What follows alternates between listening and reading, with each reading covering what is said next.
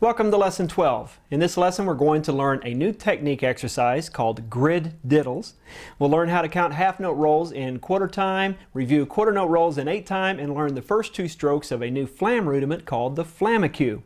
Before we get started, go through on my soapbox here and remind you that you need to be practicing your technique exercises and rudiments every single day. We're going to test these in graduation test section 3, so if you haven't been practicing those every day, you're not going to be up to par when we get to that point. Check the lesson progress chart in the back of the book for the tempos we require at this point. Alright, this new exercise is called grid diddles, and sounds kind of funny, but essentially it's a concept that you can apply a lot of techniques to and make a ton of different exercise. The grid concept simply is that I take 4 notes, in this case 8th notes, and apply a technique to that 4-note grid. In this exercise I'm applying diddles to the grid. First couple of measures, I put a diddle on the first note of the grid, then the second note of the grid. I move the diddle to the 3rd, to the 4th, then I do 1 and 3, 2 and 4. So I can do all kinds of techniques and apply it to the grid concept. Accents, I can do diddles, I can do drags, I can do rolls, I can do flams. So the sky's the limit in how many exercises you can create by using the grid. In this exercise, what I'm going to do is break it down into 2 different techniques. The first is using a double stroke. So I'm going to take a slow enough tempo and play with my sticks on my leg. So essentially what I'm looking for is something like this.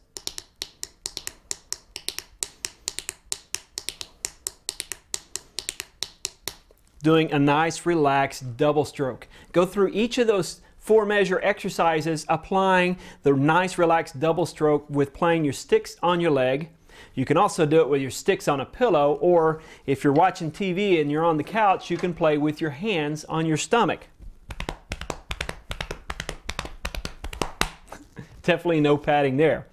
Then I'm going to take another technique, which is the double bounce, and apply it to the same exercise. This one I'm going to move the metronome up to about 140 beats per minute, and I'm going to bounce the stick rather than play double strokes. So a double stroke on the last line would look like this, where my stick is actually hitting twice. A double bounce is where my hand motion hits once, but then I allow the stick to bounce. Here's what the last line will look like using a double bounce.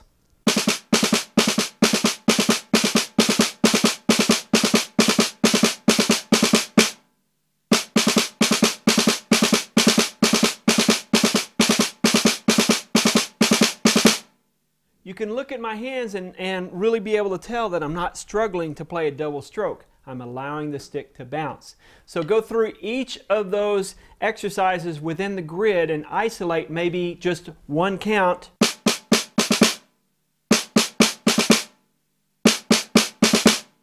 And get used to applying the double bounce to that technique as well. In our next video lesson, you're going to learn how to count half note rolls in quarter time.